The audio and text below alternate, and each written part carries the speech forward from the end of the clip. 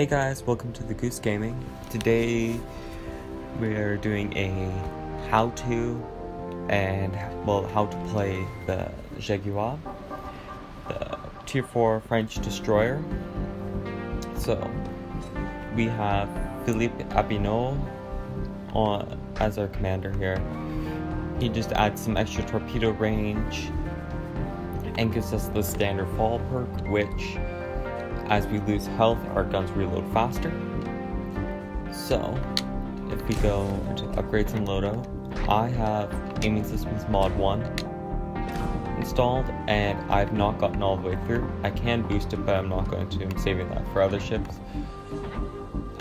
The loadout, I'm running my little Duck of War flag.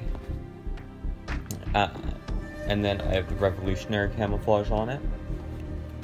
Also, I have all these boosters, just so that it can grind through the current campaign faster. Switch over to the survivability and the stats. At the hit points, with the hull B, you get the 16,180 hit points with 3 to 10 millimeters of armor. Very good for its tier. You do not see very many tier 4 ships have this much health. I think a couple of cruisers have like 20,000 health. So this thing is almost a cruiser. Main battery, it's 130 millimeters, 5x1. There are a couple that are hard to get on target, but it's fine. And then the HE shells, you want to use these a lot.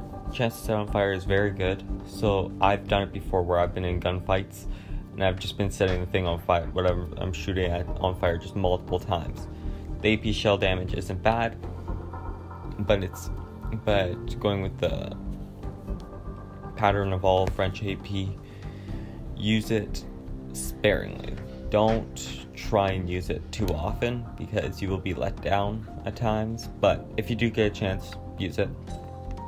To the stars of the show, the torpedo launchers, 2x3, 550 millimeters.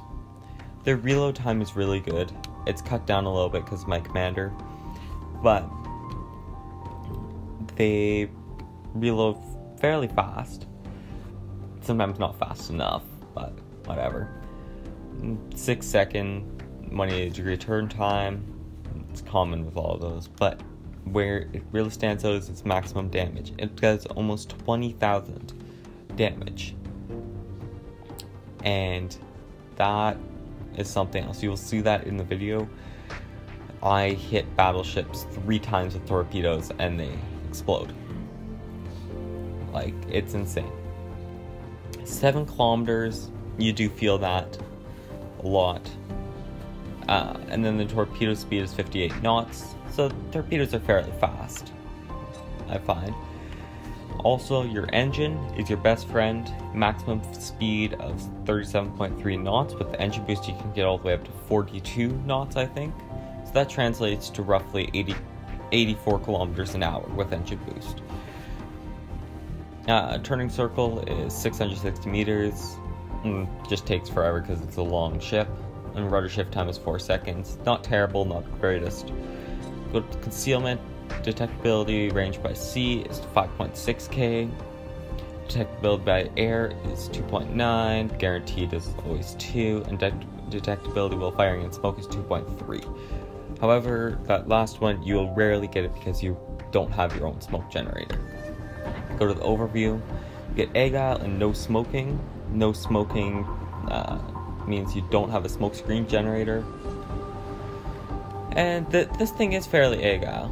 It may be fast and you may just drift around corners rather than actually doing something, but it is what it is. And then the description here, an ancestor of a subtype of large destroyers, French contre torpedoes, not trying to say that again, that were fast-moving ships, their speed being typical of the French Navy. You will see that in the cruisers too. The cruisers are very fast. In contrast to the destroyers of that time, these ships had large dimensions with powerful artillery armament.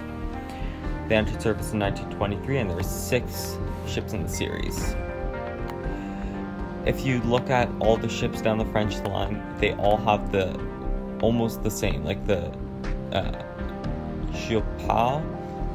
Jaguar is almost the same, except it just goes faster. So yeah, but it's a good looking ship. I like my destroyers. They're fun to play. I've been trying to get a video on Akatsuki, but it's hard because it's really hit or miss with that ship or any of these destroyers. But yeah, the video also is not super high damage video, but it's just a kind of fun video showcasing ship's strengths and weaknesses. And as it is described, it's high risk, high reward. Now on to the video. Hey guys, welcome to the match. Today we're on Trap. Yes, we're on Trap and New Dawn. Traps. They look similar. They have this kind of morning or evening kind of thing going on. So I'm in the Jaguar, as you will know. And this game just showcases the goods and the bads and how careful you have to be with this ship. This ship, it's amazing. Like, the torpedoes do so much damage when you hit. They do more damage than Japanese torpedoes, which is saying something. Because Japanese torpedoes are literally the epitome of good torpedoes. But I request support because this thing doesn't have smoke.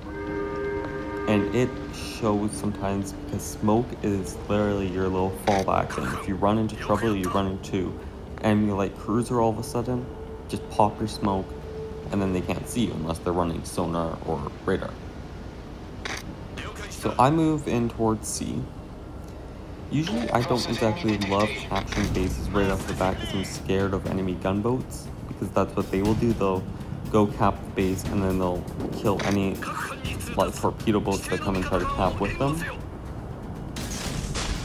I launch my torpedoes here to Königsberg, and I pop my engine boost to try to get away from them. You do not want to be on the receiving end of those guns. Also, in my thing, I said that I had the Jaguar hull B on. In this match, I actually do not. I'm at 12,480 health. Usually you get 16 to 15,000 hit points when you put that hull B on, depending on your commander. So I'm capturing C here, and I just do a little lap around this island. And the lap is literally just buy myself time and take cover. There's also a coning out here. Conings are actually a pain to kill for some reason. I don't know why they're so hard to kill, but just recently I had a match where like there was like 5 conings on the enemy team. There's like, and literally at the end, it was me and the Nassau. I think I was in my New York, and rather than try to actually shoot the coning to death, I shot an Iron Duke that was out further, taking more of his hit points, and then I rammed him, and then the Nassau ended up killing the Iron Duke. But I rammed the coning rather than actually trying to shoot him. So I've captured C now by doing my little lap around the island.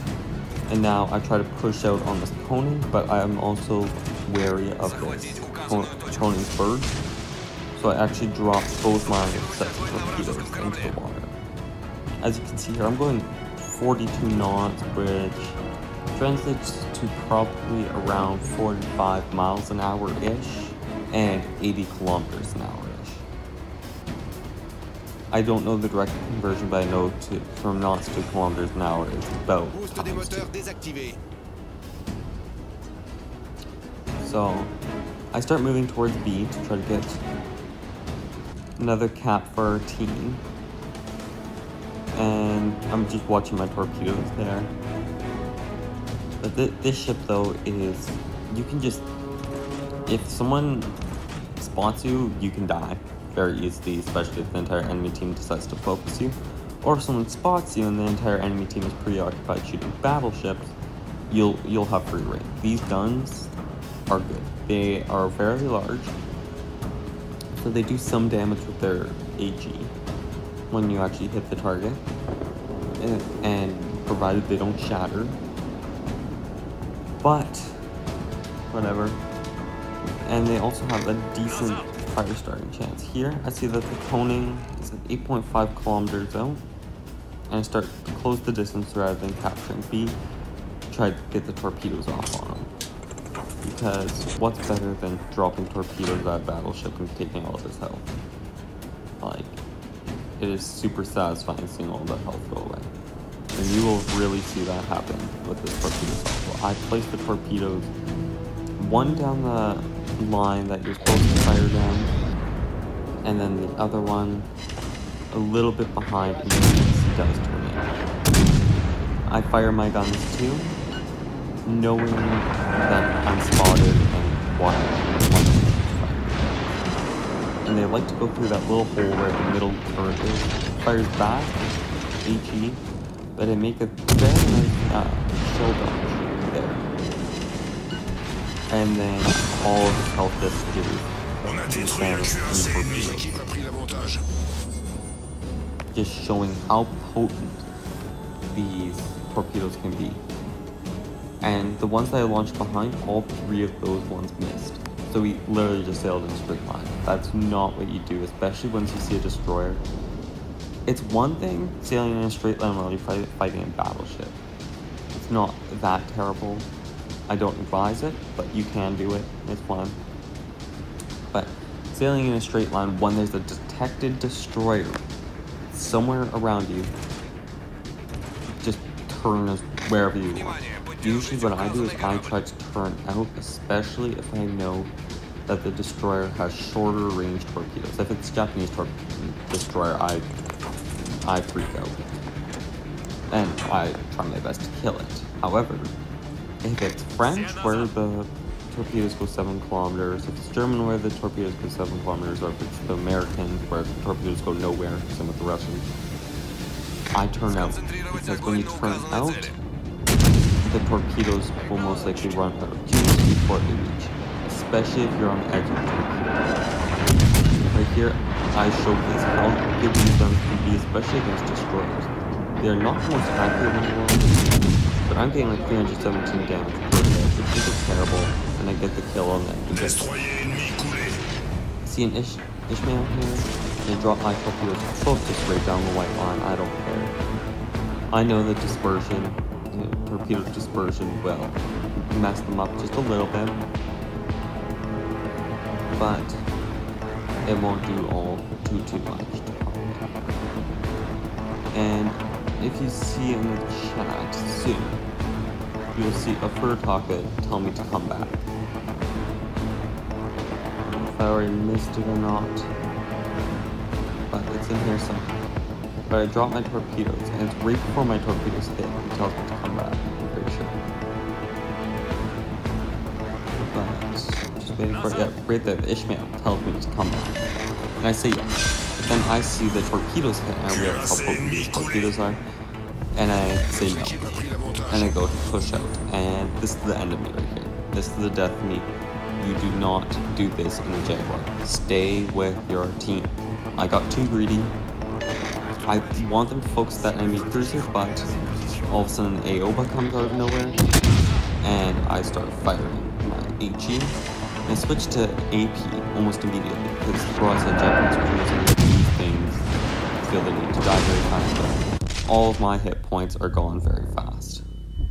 I start getting touched by every single person around here, and I'm not doing too much to avoid because I know that I've been stuck. And I know that I'm dead. I spew out some torpedoes there in case he decides he wants to turn back in. He actually misses that shot. Ishmael tells me to come back, and right as I die, as a Leander snipes the kill from the AOBA. But, yeah, that was completely my mistake. But that shows how careful you have to be in the Jaguar. It does not fare well against anything that has rapid reloading and fairly small guns. This picture of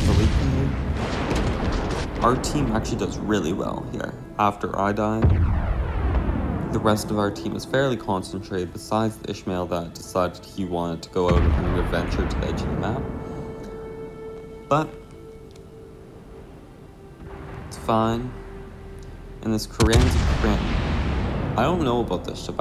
I see it all the time, but I don't necessarily think too much of it, but it looks like it's so narrow that you just dodge shot. But the thing is though that Ishmael is forcing the Korean to cram. I don't even know what he's doing. But it looks like the Kranzy Krim is trying to bow tank him, prevent his shells from going in, which is actually a good idea because I'm just in free camp mode too in this. But he likes to go right beside this island. Good idea, because now, if you look on the mini-map, not very many people can shoot him. Only the Ishmael can, and he can shoot the Ishmael back. The Ishmael shoots, and the Ishmael has really good guns. And he absolutely makes the play. I turn around here with my little free camera. See that there's an Leander and a Britannia. And they are going to go down fairly fast. The Leander runs into an island, which is not necessarily good because he ran into the island broadside. This Dallas has very short fuse AP, which is very good, but he's good mode with it. Like, he's scored some good hits. People are shooting his at him. Ishmael once again gets the kill.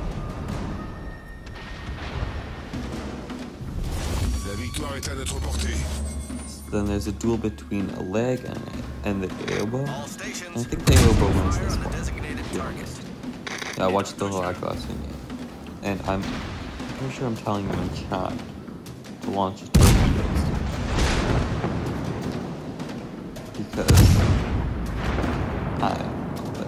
he needs to launch torpedoes here. To try to get this Aoba to come down with him. He's going down. Actually, no, he sets the fire, and the Aoba does not have his DC. He misses the torpedoes, but the fire will kill the Aoba. As you will see, in just a couple of seconds, he gets just a flesh wound as the Aoba burns to death. Right there. The leg gets the kill on the Aoba. Now it's only the Britannia against our Might of Earth. And already half his health is gone. These French ships can be brawlers if they want to be brawlers, but I found that the Britannia is better if no one shoots at it and just fires in the back and just kind of steals kills and stuff like that. But I did like the ship. But right now I am on the Patrol Veliki. I just started the Russian stuff, but Britannia's almost dead. And the Dallas ends up getting the kill with his AP for some reason. I leveled up in the campaign. I'm already on like tier 30 or something like that. And I came top of the leaderboard. Somehow with my 65,000 damage, I did it. But thanks for watching and have a good day, everyone.